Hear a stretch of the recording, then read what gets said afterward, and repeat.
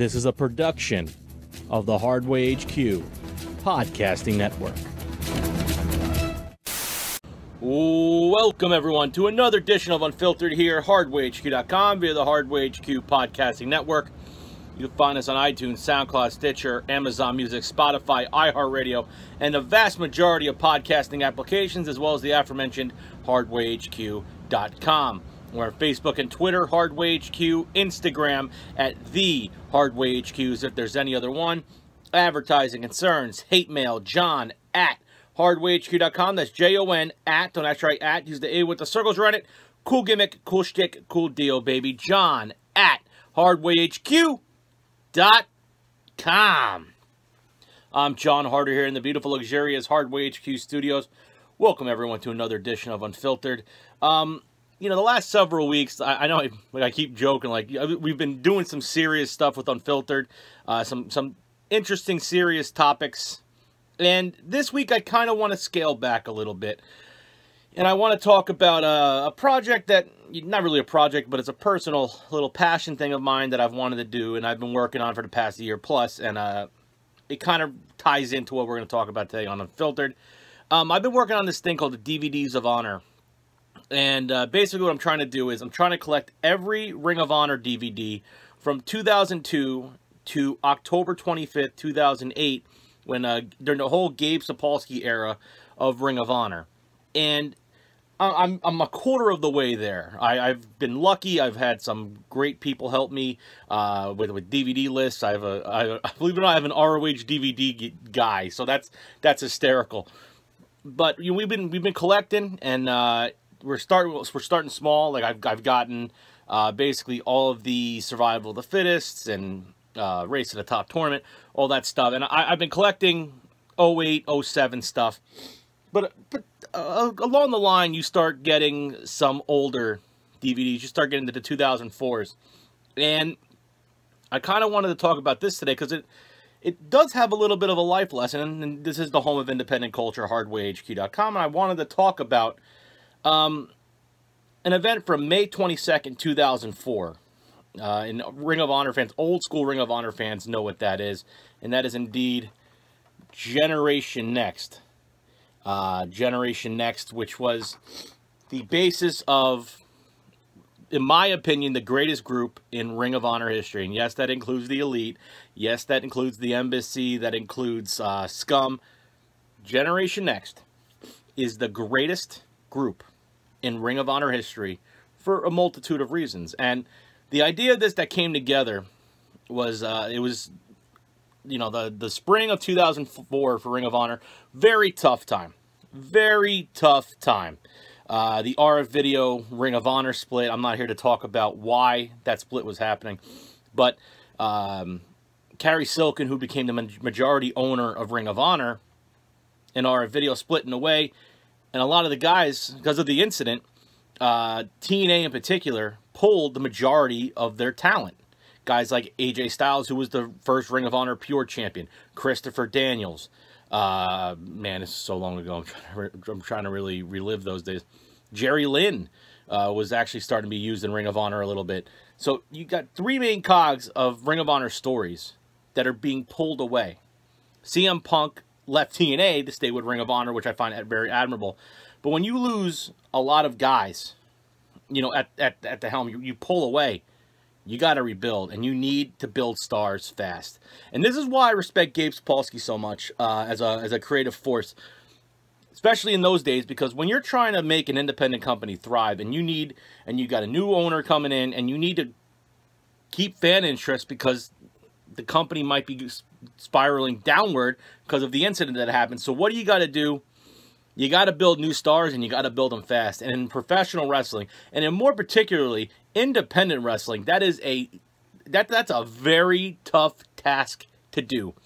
So Gabe Sapolsky, who had these do or die shows, you know, pre-shows before Ring of Honor big events like in Elizabeth at the Rexplex, and he's had, like, you know, you don't even really have Full Impact Pro yet, FIP in Florida, to really build these stars. So Gabe Sapolsky's trying to work on some ideas, and what does he do? He inspires the Generation Next tournament, which was going to be an 8-man tournament, and the winner would be the winner. Like, you do your matches, and then by fan ballot, the winner would be the next star of Ring of Honor. Well, Alex Shelley decided, you know what I'm going to do? I'm going to take full advantage of this situation, and I'm going to hijack the show. And he was kind of going through a little bit of a storytelling perspective himself. Alex Shelley, Austin Aries, Jack Evans, Roderick Strong. These 4 guys come in. They hijack the show. They beat up the Christopher Street Connection. That's an old school Ring of Honor reference, if I've ever heard one. Destroy Special K. Alex Shelley and Hydro. Jay Lethal, ladies and gentlemen. They get into a great little chain match. Let's do the damn thing, Hydro. I say that because of this event and Alex Shelley.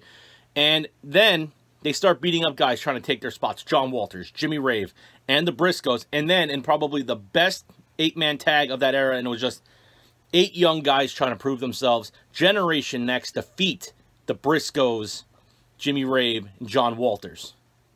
And in one night, Alex Shelley, Austin Aries, Jack Evans, Roderick Strong became big-time players in Ring of Honor. And for the rest of 2004, they ran roughshod. It was chaos with Generation Next doing what they got to do. 4 young studs looking to get to the next level. And then, of course, final battle. Alex Shelley gets excommunicated. He was spending time elsewhere. Austin Aries becomes the leader. Alex Shelley, a talent on loan from God. Austin Aries is his personal Jesus. Aries becomes Ring of Honor World Champion. And the next generation of Ring of Honor is here. Reborn. Far completed. The next generation is here. And then 2005 through 2008, Generation Next, as a group or not as a group, the 4 guys were stars in the company. And we can't also forget Matt Seidel, who came in late 2005, and then instantly started teaming with AJ Styles. Crazy stuff. But the original event, Generation Next, incredible. And in my opinion, one of Gabe Sapolsky's greatest triumphs as a creative director, booker. The last booker of this generation, probably of all time, Gabe Sapolsky. And there's a reason why I really respect Generation Next. When it comes, and I'm on a multitude of levels. First things first, the performers. Alex Shelley, phenomenal talker. Austin Aries, workhorse. Roderick Strong, bruiser. Jack Evans, best high flyer in the business. 4 guys put together, and these 4 guys carried Ring of Honor for quite some time. And yes, Shelley left the group, joined the M's, and you started a feud there. But because of this opportunity of Generation Next and the one-night hotshot friggin' booking strategy, these 4 guys became the guys in Ring of Honor. The future is now. And because of this run, look at the careers afterwards. Alex Shelley became one of the greatest tag team wrestlers ever with Chris Sabin with the Motor City Machine Guns. Austin Aries, wrestling journeyman, TNA champion, ROH champion twice over. WWE, the 205 Live, I mean, that match with Neville, WrestleMania 33, awesome. Roderick Strong, Mr. ROH. I'm not the biggest Roderick Strong guy as a performer, but dude's got an insane work ethic, and he's undisputed era. Dude is the bruiser of the era. And Jack Evans, who in my opinion, dude never got the credit he deserves as the best high flyer in the game. I mean, dude, 2005 to 2008, my man was killing it. What time is it? 6:30. Dude, it's a good story with me and Ed at a Ring of Honor show in Edison, Inman Sports Club. But these 4 guys and the talent of these 4 guys and the drive of these 4 guys made Ring of Honor a place to watch. And Generation Next, incredible. Incredible stuff. The performers. Second, the fans. The fans bought in right away to these guys. These guys were immensely talented, and they saw what they were doing. And because of that, Ring of Honor started getting out of that downward trajectory. If that's the right word. I hope so. And they started going right back up creatively. And you get them involved in stories. You can get them involved in in-ring action and the angles and whatnot. Ring of Honor, you can mix it up. Obviously, you got great wrestlers, but you got great storytelling as well. And plus, 8-man tag matches across the circuit. 6-man tags. Roderick Strong and Jack Evans. Ode to the Bulldogs. Greatest tag move I've ever seen. The fans bought in. The fans loved them. And because of that, the fans deserve all the credit. All the robots out there. ROH bots. And lastly, Gabe Sapolsky. I mean, that's an incredibly risky endeavor to do. I mean, I know you got Samoa Joe and CM Punk and Homicide. Guys you know that are probably going to go to the global level at some point. or a mainstream television level get them big contracts. You got to build quick. You got to build fast. And especially with everything going on, you got to stay creative. You got to stay focused. You got to go all in on creative, and you got to be spur of the moment. You gotta try things. You can't fear failure in that regards creatively. Gabe Sapolsky went for it. And that's a life lesson. When it comes to the best laid plans can't fall apart at any instance. Gabe Sapolsky, as a creative mind, proved he could innovate on the fly and come up with a better idea than what he originally had planned, the long-term plans, the long-term booking plans, that binder that Gabe had, Gabe Book of ROH Secrets. Generation Next was that type of idea, and because of that, he spawned 4 new stars, new fan base in Ring of Honor, and developed a world champion in Austin Aries. That needs to be commended, and that's a life lesson for you guys. No matter what plans you have in your head that you want to do for a year of booking, a month of booking, a couple shows of booking, or even just in life, any ideas you have planned, any ideas you have set up, they might fall apart in an instant. Anything can happen. Health issues, life-changing issues, mood changes, anything like that. Like money moves, like people going elsewhere, getting a better deal.